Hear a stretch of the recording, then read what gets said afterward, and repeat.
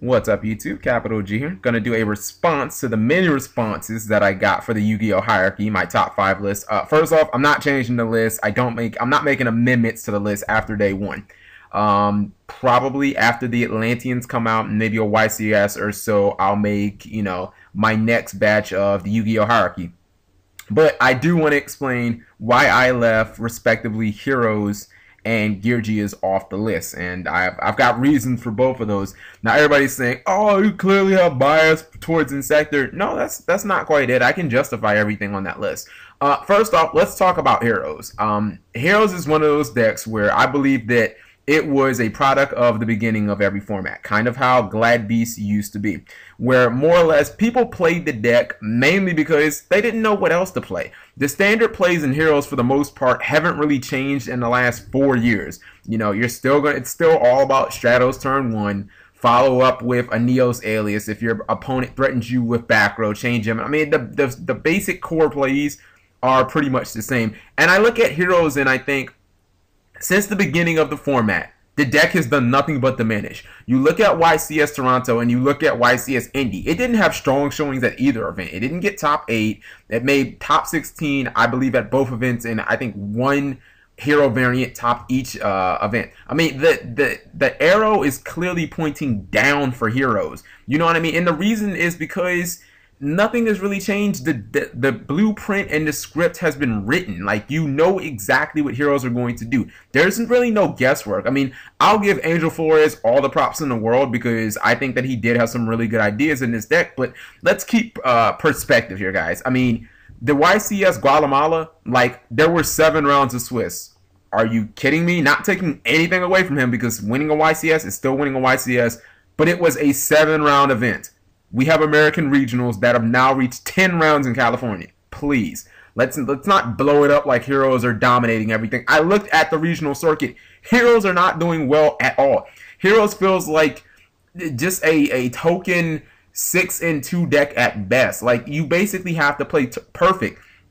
I'm looking not just based off tournament results, and you asked me about Heroes right now. I think completely underwhelming. I mean, offensively, they're kind of limited. Miracle Fusion isn't nearly the card that it was last format because Dimensional Prison is reared its ugly head, and Dimensional Prison it completely eviscerates that card because it just craps on the Shining. Bottomless Trap Hole has never stopped seeing play. That craps on the Shining. And where you had Fiendish Chain last format, which didn't hurt the Shining at all, D-Prison really wrecks it. So I don't really think that Heroes deserve to be top 5. I mean, do you think Heroes are going to do well at Rhode Island? No. I'd be shocked if more than 2 Heroes top 32 that event. I'd be shocked if Heroes even top 8 it. Are Heroes a good deck? Absolutely. Are they one of the 5 best decks right now, in my opinion? No.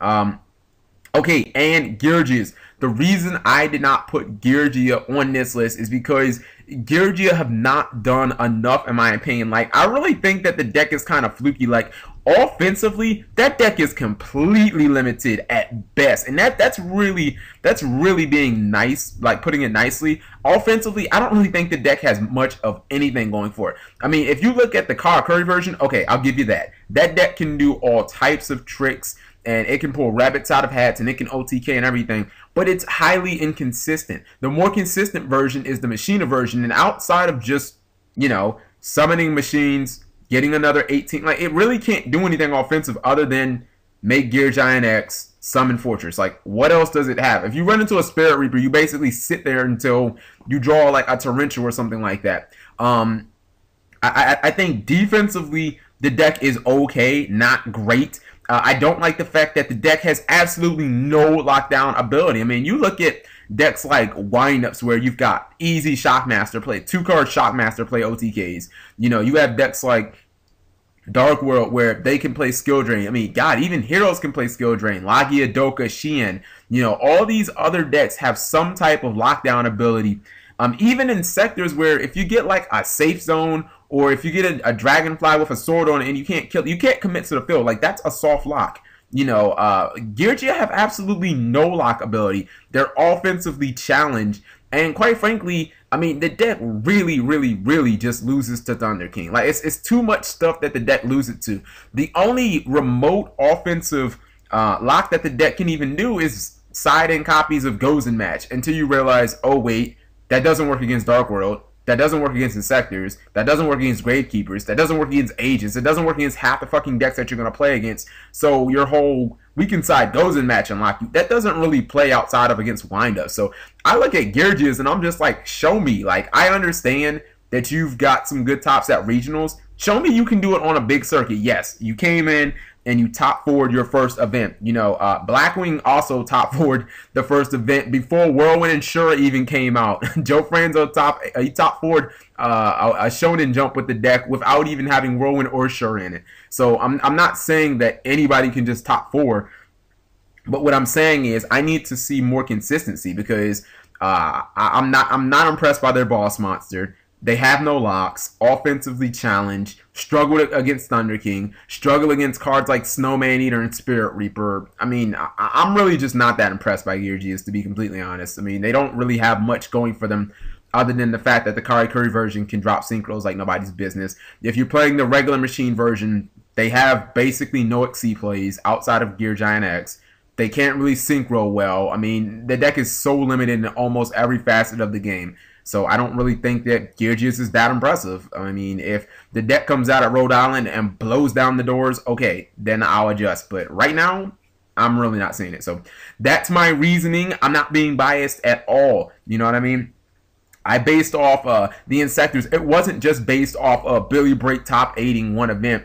If you've noticed, over the last month, Insectors took about half a dozen regional top 8s. You know what I mean? Insectors are starting to be that deck where they're almost topping every regionals. I mean, look on ARG's website. They're all there. You know, guys, I'm bringing you facts. So thank you very much for watching. Also, about the music, it was not that loud. Chill out. And then the music's not going away. I want that to actually be part of the segment. I mean, I'll tone the music down some, but it's not going away.